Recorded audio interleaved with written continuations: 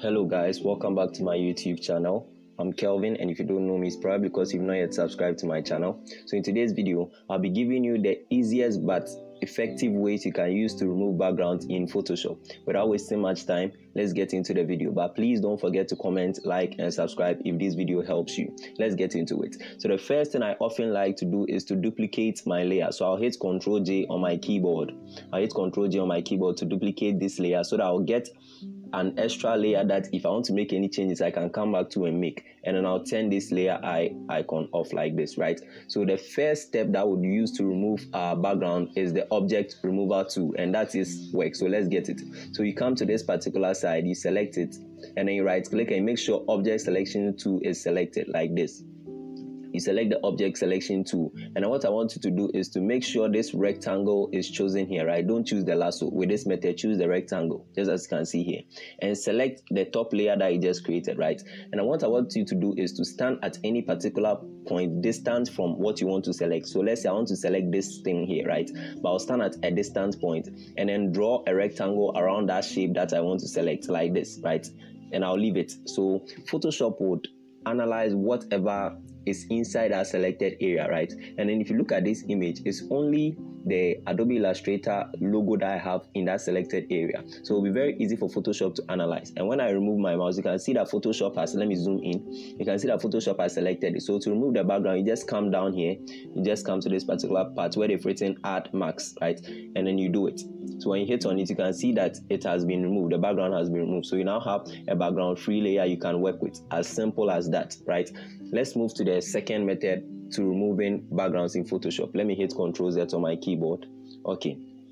So the next method that you'll be doing is looking at this image. You can see that aside the Adobe Illustrator color in brown and this AI in yellow, the background color is in white, right? So Photoshop has a preset that you can use to easily remove this different white background color, right? And please take note, this only works when the colors are different, right? So what you do is you come to select, and when you come to first make sure that your layer is selected, and then you come to select. When you come to select, you come and choose color range. Okay, so when you select color range, you make sure you come and pick this pen icon, right? So you pick this pen icon, then you come and hit on the white area, right? Because that's the background we don't want. So you make sure that you are selecting your white area, right? You select your white area. That is what you should be doing. You make sure that your white areas are selected, right? So select all your white areas, right?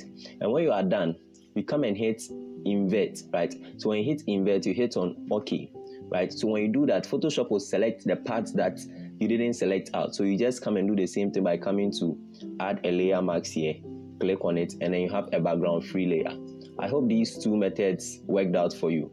Let's move on to the other methods that you can use in removing backgrounds in Photoshop. So I'll come to this particular image right here. Okay, so let's say you have a sky in your image and then you want to select it.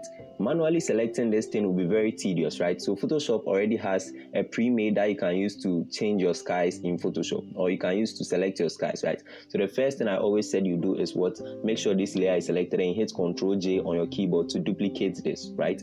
So after duplicating it, you come to select. Let's turn this off. You come to select, and then you come and choose sky.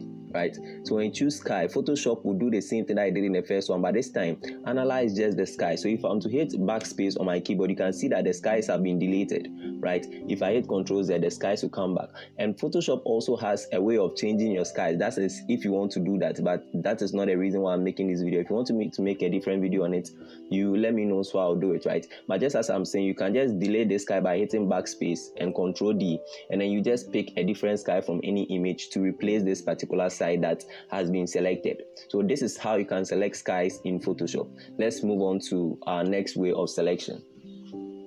Okay, so let's say we have this image here, right? And then we want to remove the man from the image as fast as possible.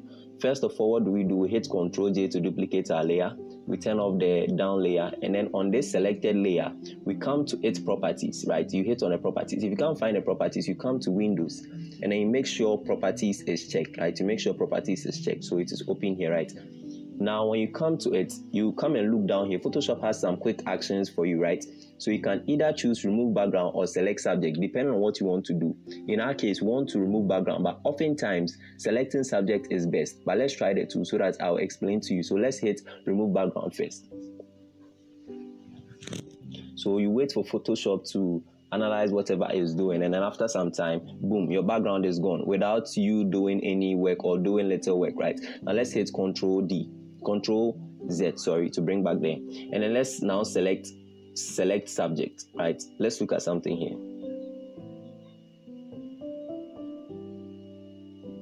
So when you hit select subjects, Photoshop sometimes gives you extra things that you can do, or extra places that you didn't select. So when you carefully look at the image, you can see that some parts have not been selected, right? So you can manually do your own selections, but that's not the purpose of this video. So after this, if you choose the select subject, you now have to come and hit add a layer mask, and then the background is gone, right? So the two ways are another easy ways that you can use to remove your background in Photoshop.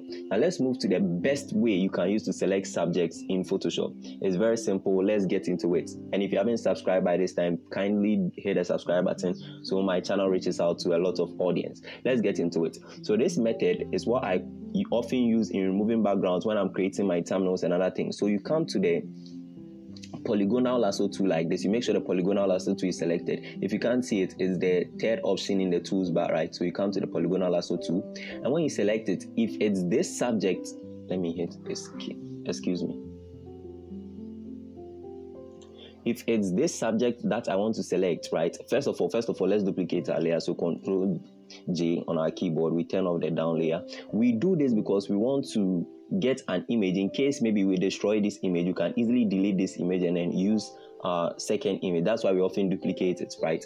Okay, so after selecting the polygonal lasso tool, what you do is you make sure you select closely around the subject that you want to you select closely around the subject that you want to work with, right? So I want to select this subject in this instance. So what do? This is his dress, right? It's not necessary that you make it too close to him, right? But at least a gap close to him, and I'll explain why we do that, right? So when you do this, you just select closely. It shouldn't be perfect selections. You can just do this. You come here, you just do this.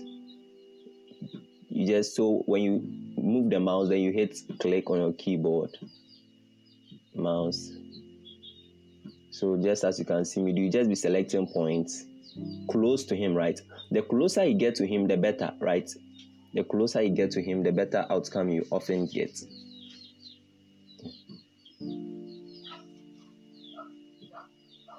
Okay, and then when you come here, when you come to the ending point, Photoshop will give you this circle, so meaning you can now close it. So just as you can see, let me zoom out. Just as you can see that now a selection has been made, right? But this selection is not what you want to select. So you come and hit select and marks up here, right? So Photoshop will take its time and then analyze this image, and now look at what will happen. When it analyzes this image, it will only select what you selected, right? So only what you selected would be shown there. So that's what you can see now. But we are not done. The next thing I will do is we now come and hit select subject up here. You can see select subject, right? So you click on select subject and then you hit OK. So when you do that, what you are doing is you give Photoshop a limited space to work with. So when you look at this image, because the surroundings are very little, Photoshop will know that this is the image that you actually wanted to select, working like the object selection tool, but a bit better than it, you get. So just as you can see, if you look at it, the edges have all been refined.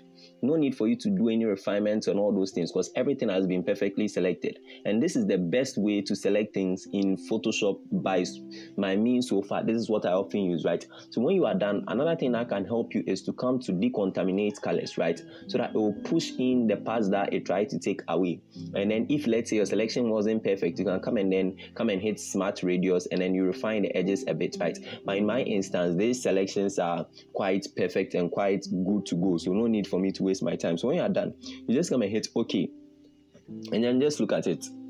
Just look at it. You have a very clean image, right? But when you look here, this is sometimes the thing that you often face. Because I didn't zoom in really well, you can see that it didn't select this part, right? But we can fix this. It's very simple. So to fix this, what you do is you come here, right? So when you look at this particular side, the selected subject is in white, right? And then the thing that we didn't want to select is in black. When you look at this particular part carefully, right? So what you can easily do here is that, let's take a look at this. When you come to this erase tool, let me come to the erase tool. You can hit E on your keyboard, right? When you come to this erase tool, if it's in white, look at what will happen. If it's in white, excuse me.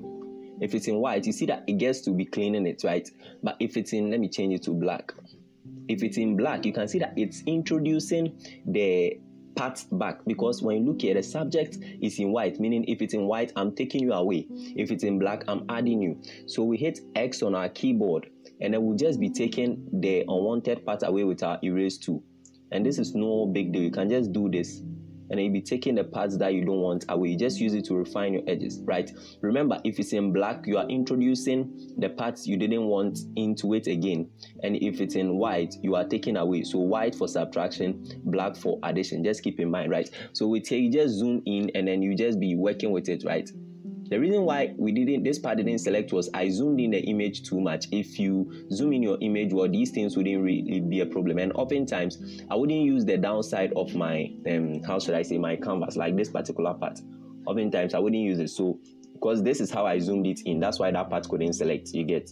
So, let me just hit Control 0. So, oftentimes, this is what I'll do after this part. I only use this downside, so I'll just increase my erase tool, the size of my erase tool, hit Shift on my keyboard, and then I'll just clean the down part, because I wouldn't be needing this part, right? So I can just work with my thumbnail this way. This particular image, I can just work with my thumbnail this way, right? You get. Please comment if you like. Please comment if you have any issue. Like if you like this video, but make sure you subscribe, because you watch this video and at least a payment for my time. Make sure you subscribe, and it's free. See you in my next one. Gang, I'm out.